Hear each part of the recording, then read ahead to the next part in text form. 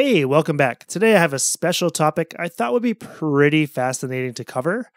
It's going to be talking about gaming and more specifically playing longer games like RPGs in your 30s. I think with video games, we come to a really interesting period of time. They're no longer that newfangled technology that people are kind of oblivious of, but they haven't really been around long enough for older people, especially like middle-aged people and on, to have grown up and played their entire lives with them. How do RPGs and longer games fit into your life in your 30s? As a 34-year-old, I really want to share my insight and what I'm kind of seeing from the people around me, both older and around the same age. Now, if you're like me, you probably have memories of staying up all night playing video games with your best friend when you were a kid or a teenager. For me, it was N64 with friends, tons of Diddy Kong Racing, tons of Mario Party, some Mario Kart, and a lot of PS1 and PS2 RPGs by myself. Yes, I pretty much played the entire PS1 RPG library. I spent many nights by myself, or sometimes even with my best friend, playing a lot of these RPGs. Once you get into your 20s, life definitely gets hectic. Maybe you're going to school, maybe you're working, you probably don't have a ton of money, if you're anything like me anyway, but you're still kind of in that target age group for video games. It isn't really weird to be a gamer. You're still a cool kid. What about your 30s? Does it still kind of feel like you're in the club? For me, I'd say it mostly feels natural. There's a little bit of a wearing off, and we're going to discuss that here, but it mostly feels natural. I think luckily for people under about 40 years old, that's like very give or take a few years, and depending on where you grew up and kind of like what your family was like, but generally speaking, for people under 40 years old, I think video games have been a mostly accepted part of society. Like if you're 20, 30, 40, you probably can't remember a time when video games weren't a part of home entertainment. But if you're like 60, 70, you probably can. So I think they've gotten a little less stigmatized over time. I say this because I have multiple friends in my 40s, and a few of these people have told me that they faced a fair bit of stigma, especially when it comes to dating women. Like when they're in their 40s, I guess this would have been like 10 years ago, so they would have been in their 30s, but different time period, right? 10, 15 years ago. So they had a little bit of trouble, saying that they like video games, that they bought video games, or especially that they played a fair amount of video games, pretty much could be a red flag and a deal breaker for some of them. Now, of course, this isn't everybody. This is a very small sample size. But I haven't really experienced this in my time, and I don't really know anyone around my age that has. So I definitely think there's kind of a cultural divide here. That's pretty interesting. Now it's like, as long as you're not diehard and too crazy about it, you could definitely play video games in your 30s, and your wife or husband or girlfriend and boyfriend or other people in your life, I don't know who they might be, those people are probably going to be more accepting as long as you kind of play and manage to control your life. So is it still cool? It definitely is, as long as you manage your life. Like I definitely know people that were playing 12 hours a day, could not manage it, and I'm sure that would be pretty much impossible to date anyone if you're in that boat. But as long as you manage it, keep your professional life working, save money, definitely can be a very healthy part of your life in your 30s.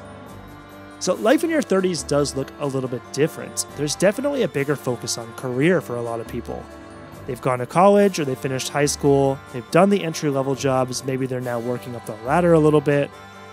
You might also be starting a family. That could mean getting married or having kids, and you probably have a lot to think about when it comes to how to spend your money and your time. If you're lucky, you're at a point where you basically have the money to buy what you wanted as a kid. You could probably buy a game a month, and it's not going to be something that's going to break the bank. But at the same time, now you don't have time to play it. That's kind of the truth. So I didn't realize how lucky I was as a kid, just being able to play like Pokemon Blue for like hours and hours on end for weeks and months and years, and playing Suikoden 2, like literally being a completionist with like some of the RPGs and games I used to absolutely love. Like I'm never a completionist with games now. I just don't have the time. So just being able to replay a lot of my favorite games was something that's not something I'm able to do now very often, so absolute treasure that I really miss. But when it comes to RPGs specifically, they take a lot of time. And there's just so many of them now. When I think about this, back in the day when you had a console, it meant you had a very special selection of games. Like going back to like the PS1. If you had a PS1, you had a lot of RPGs to choose from, but you were definitely missing some of the others that were on like the Sega Saturn, the Sega Dreamcast, the N64, and yada yada. You know, whatever console you chose, you had a slim selection of games. Compare that to now, where if you have something like a PS5, you have so many of the games that are also on the Switch, are also on the Xbox, are also on the PC. The libraries have gotten absolutely staggeringly large. I mean, dude, even as a kid, I don't think I could actually play all the RPGs available on the PS4 or the Switch. It's just not possible. You need to choose much more carefully than you used to, especially when you're older. So while I got to play pretty much every PS1 RPG known to mankind, and I'm serious, I mean, throw me an RPG in the comments below if you want. I'm sure I've played it. But now I've really not even scratched the surface with what's on the PS4 and 5 and the Switch. There's less time to play and you really need to choose carefully. Like, I definitely play like a couple of the really acclaimed games. Like I got to Persona 5. I'm really, really glad I beat that a few years ago. Play some of my favorite remasters and stuff. Like I'm really looking forward to Front Mission First when that comes out. Got to play Final Fantasy IX again and do some of the side quests I couldn't complete as a kid, so I get around to playing RPGs, but I choose them very carefully. There's a lot of them that I start, play a few hours, and just say, hey, I don't really think I can prioritize this as much as I want. The other factor is definitely time. There might still be a fair amount of time to play. I mean, yeah, you need to work and you need to sleep, but you do still have some extra time. However, you might be advancing your education, working extra hours, working on side projects, have a family to take care of. Life isn't going to treat you very well if you negate most of that stuff and just spend time playing games. That's just the reality of it. I wish I could play more. I'm sure you do too, but the reality of it is you have to live life and take care of things in adults. Yes. One of the biggest things I'm starting to hear from more and more of my friends in my age group, which is generally like 30 to 35, that's where a lot of my friends sit now, they are either cutting back their gaming time or eliminating it completely. Some friends are cutting it back to save time for other stuff. Some of them just can't control their gaming time and they're getting to the point in their life where they want to do other things or just don't think it's healthy to be playing video games for like 6 hours a day. I definitely have to admit that this feels kind of like a conundrum to me as well. I think this is an existential part of consuming media, and that can be TV shows and movies as well. You know, I don't make games, I don't develop them. I'm not necessarily in the gaming world. Like, yes, I've written for a few websites, but you know, I don't work for a specific gaming company or anything. So for me, I just really love the hobby and getting to experience these amazing games and stories. So that's part of the reason why I made this channel, is really to feel like I could give something back to the community rather than just consume. And that's not an attack. Like if you're someone that's like, I just want to play games an hour a day, I totally respect that. In some ways, I wish I could too, and maybe I will eventually. And yeah, this channel is really just a labor of love for me. So if it ever grows into a really big channel, really awesome. But if it doesn't, then, you know, maybe I'll just eventually go back to just playing casually. Because I also love hiking, I study Chinese, I have a wife. So that only leaves me so much time to game, and how the hell can I play RPGs with what's left? I am a chronic person who likes to ask like how long games are. There's that website howlongtobeat.com. Use that religiously. But I also will Google it too. And so I'll go on forums and see a bunch of people playing a game that's like maybe 30, 40 hours. Final Fantasy VII Remake's a good example. That was around that time limit. And I'll be like, hey, how long does it take to beat this? And people will be like, yeah, I beat that in 5 days. Won't take you long. And I'm like, oh, damn you. Damn you. I'm so jealous. I will never beat a 30-hour game in 5 days. Not unless someone pays me to do it. So yeah, in your 30s, unless you're very, very lucky, games are going to take you longer. Even short games. Like I was playing Resident Evil 2, just made a video last week, definitely check that out. Took me a few weeks to get through playing with both characters and experiencing just a little bit of the side content. And if I'm doing the math on that, that's about 15 or 16 hours in 18 or so days. Roughly 45 minutes a day. I didn't play every day. There's some days I played for 2 hours, some days I didn't play at all. But you're looking at about 45 minutes to an hour of gameplay a day. So somehow I beat Dragon Quest XI last winter, which was an 100-hour game. I was absolutely hooked, so I did make it kind of a priority.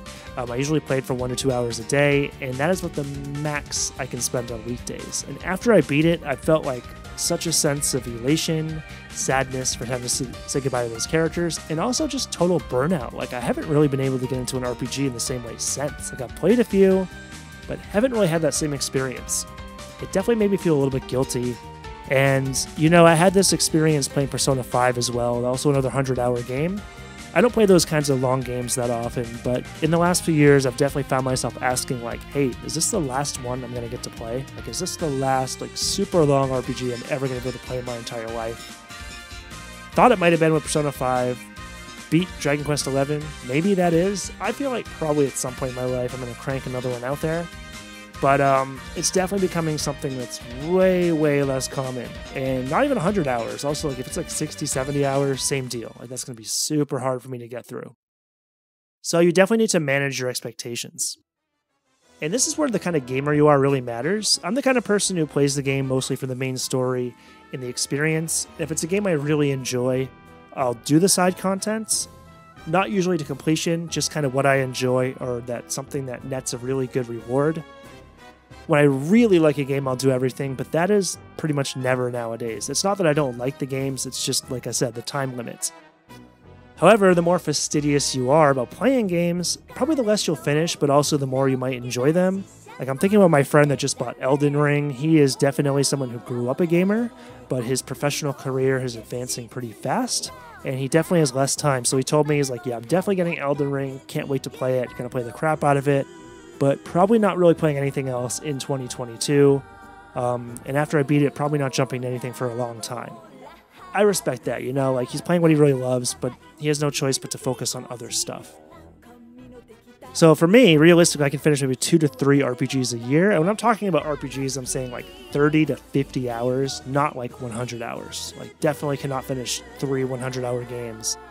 And that's also because I need breaks from RPGs as well. It's not the kind of gamer I am. I like playing RPGs, but usually when I finish one, I have kind of like little games I'll play. I'll go to a platformer, or I'll go to like a shoot 'em up or something.